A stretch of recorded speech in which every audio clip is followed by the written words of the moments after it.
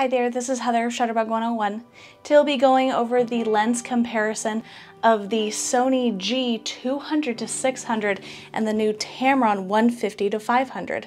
Let's get started.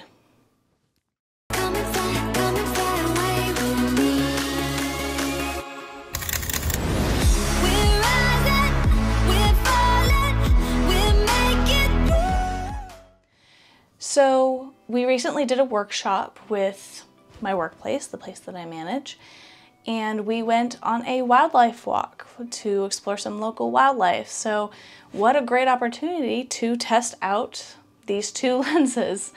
I will say that the Tamron, it being the 150 to 500, is definitely going to lie somewhere in between the 200 to 600 and the Sony 100 to 400, both G lenses. The way that Sony does their lenses is they have three different standards of lenses. So they have their basic model, which isn't labeled with a G, it's just made as good quality to use with your camera for everyday purposes. Then you have your G lenses like this guy here, which is going to be more high-end. It's going to be built better than the standard lenses. And then of course you have G Master, which instead of this black G that you see here is actually going to be orange. And these are our professional line, which if you were to see this in a professional line, it's probably going to be twice as long and added f4 f-stop or something like that, something made for sports or like National Geographic, something that I can't get my hands on, and I honestly don't know if I want to because that's a lot of pressure. Anyway, so we're going to go ahead and start with the Sony today. You can see that this thing is just massive. It is huge and it doesn't weigh as much as it looks, but it's still pretty hefty when you're hiking it around. Now, I am not a constant birder. I like to do a little bit of everything, as you guys can tell from my channel. I like to do portraits, I like to do animal photography, events, travel, a little bit of everything. So, you know, for me to carry this around is a lot.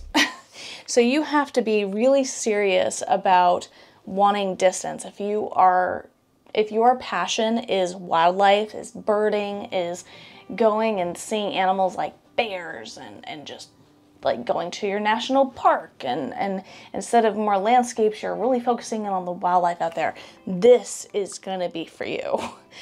So just going over kind of the layout of this lens. You can see here that both will have the L collar here.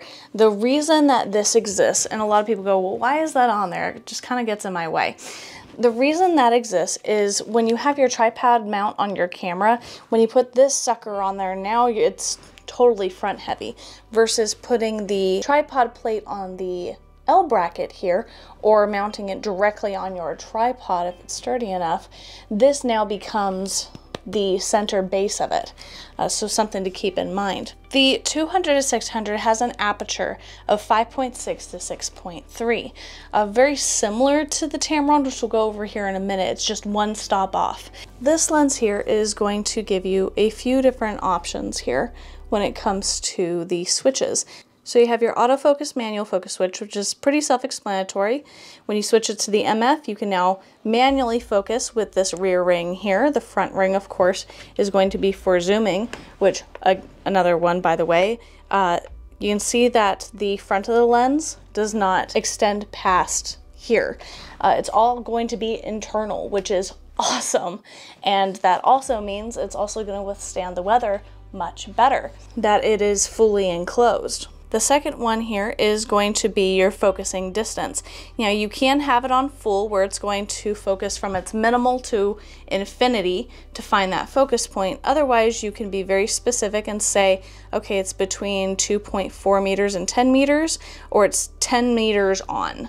That way you kind of cut that focusing time in half by telling the lens, don't worry about the minimal focus distance. I know that's more than 10 meters away. Just focus on that.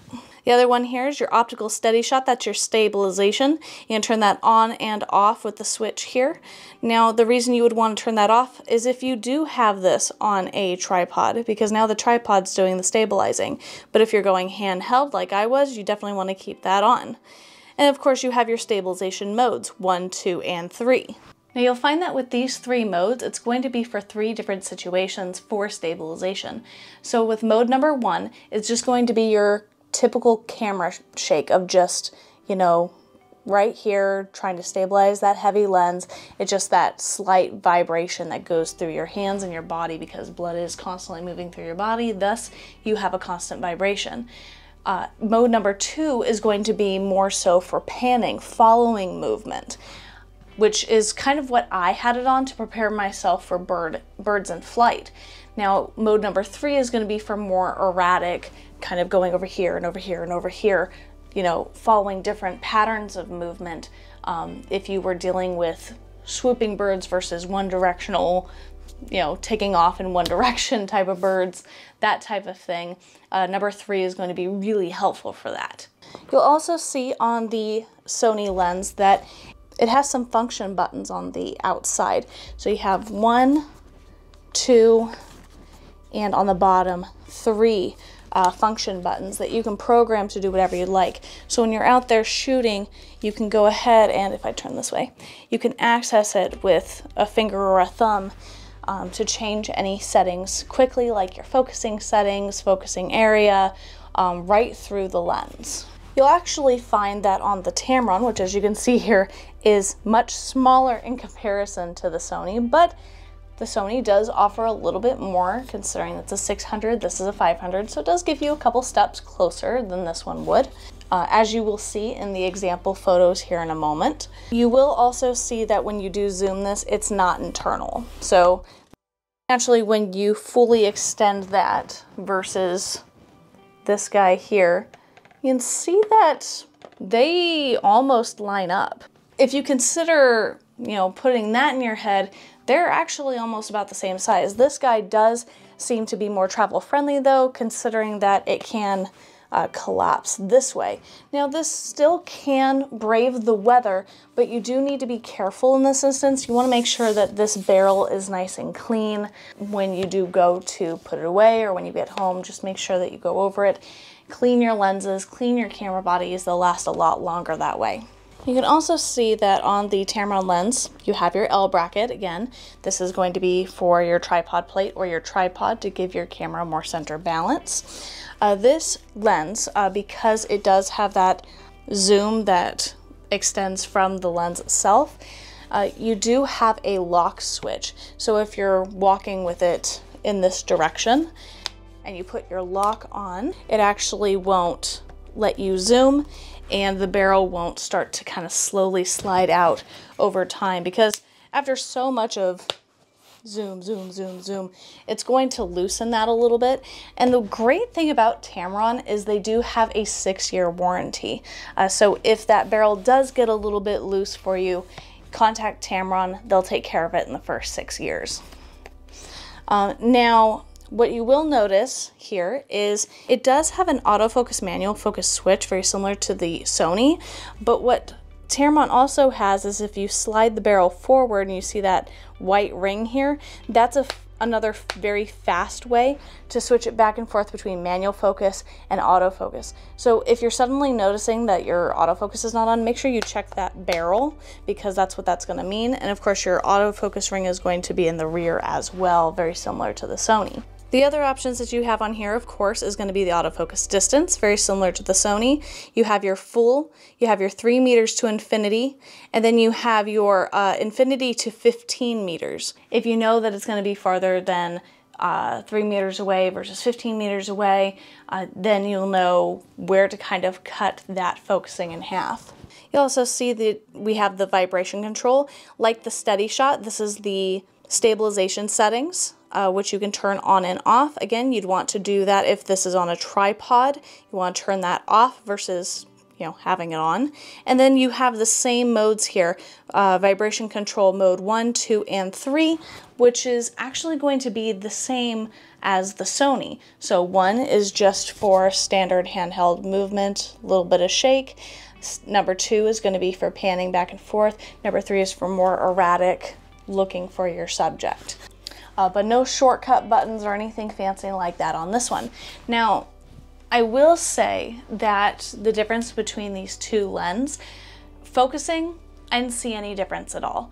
Both were exactly the same when it came to speed and overall quality.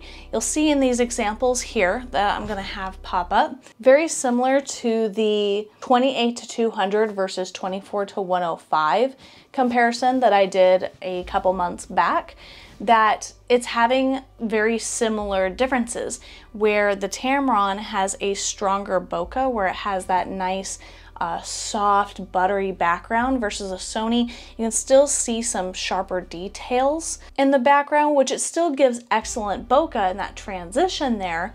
But I find that I am more of a fan of the buttery effect that the Tamron gives over the Sony.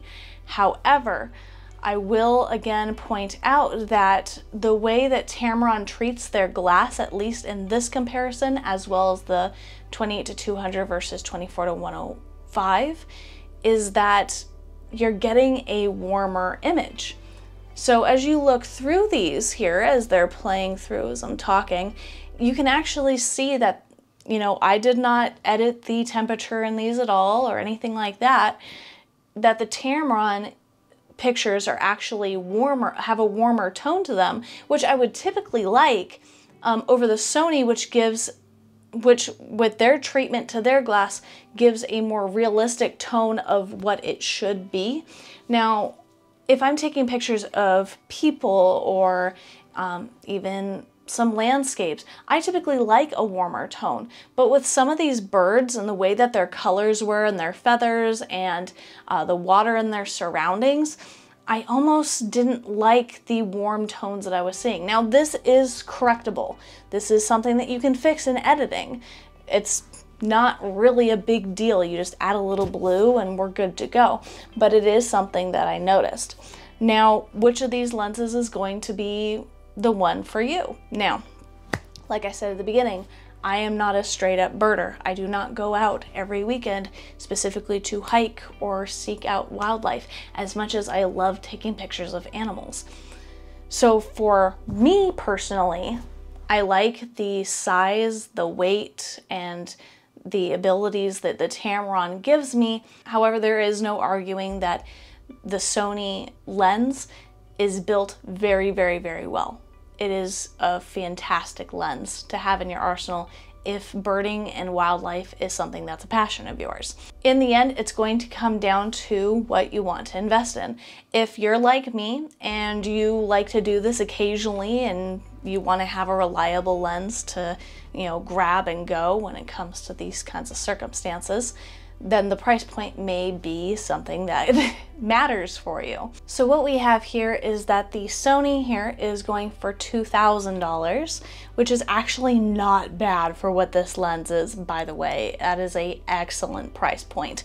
Versus the Tamron, which again is something that's relatable to this, but also the 100-400, which I may do in a separate video when it's not back ordered.